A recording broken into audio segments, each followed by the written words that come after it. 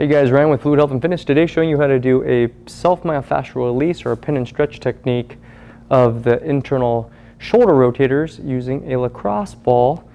And again, rotators are sometimes hard to get to or understand where they're at, so you got to know the anatomy and structure a little bit in order to make it happen. Remember that the teres major, not technically a rotator cuff, attaches at the inferior aspect of the scapula on the axillary border of the scapula or lateral border of the scapula, and it comes over horizontally, attaching to the humerus at the shelf or at the shaft of the humerus, and it rotates the humerus internally towards the center of the body. So it's an internal rotator. Again, we have our subscapularis, which is technically a rotator cuff, and it sits on the inside surface of the scapula, on the shelf of the scapula. It's called the fossa, and it's snug between the ribs on the inside and the shelf of that scapula, closer to the center of the body, or more towards the front. And again, it tapers here and it comes to the front of the humerus and it clenches the muscle to pull the arm internally. So subscapularis, again, part of the rotator, and teres major, not technically. Today we're going to show you how to get into the teres major. Subscapularis is a little bit more challenging to actually get to with self-palpation, so we're going to leave that for another time. But what you can do is palpate the inside of your shoulder blade, find that axillary border, you can rotate your arm in, you can start to feel that muscle fire underneath your fingertips. It's going to come across. Once you found that flexion, it'll help you to identify where to place the ball. You're going to compress the muscle between the ball and your rib cage, leaning into a wall.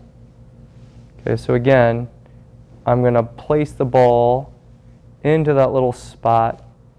And now what I can do is I can externally rotate my humerus to stretch that muscle. Feels really good. So I'm just going to compress it there to start. And remember, we're using a passive inhibition, where we're using pressure to tension the tendon till the tendon relaxes the muscle. There's a reflex there, and that takes a little bit of time, so it'll clench up. You'll take the slack out of the muscle by starting it in a softened position, and then it'll sink. Once it sinks and you feel that relaxation response goes in, you can start to stretch through the muscle by rotating the arm externally. And as you do it, it's going to tension it again as the stretch resistance kicks in. It might block you from moving further, and then you're just going to stay there until it relaxes again. So a stretch neural stiffness is going to kick in.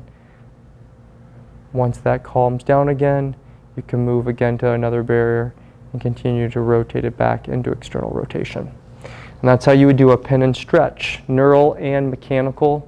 Make sure that you use enough time to get the neural adaptation for the inhibition before you start stretching through the tissue and never provoke pain.